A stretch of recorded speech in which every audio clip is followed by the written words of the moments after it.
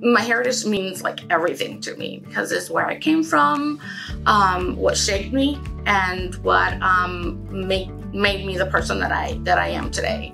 One thing that I would like to share is that we are absolutely family oriented. Like everything that we do, we include our family, whether they want it or not.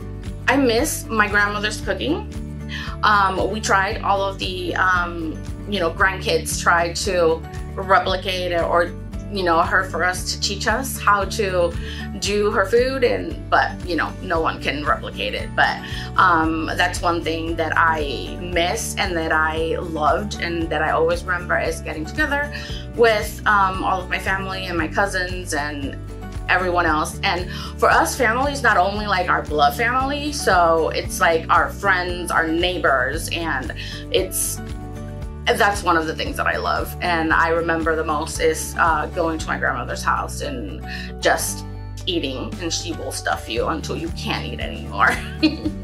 So to me, inclusion and us being able to share some of our stories to help our peers understand where we come from and why we do things in a certain way, for me is super, super important, and it makes me extremely proud that we are able to share and do this.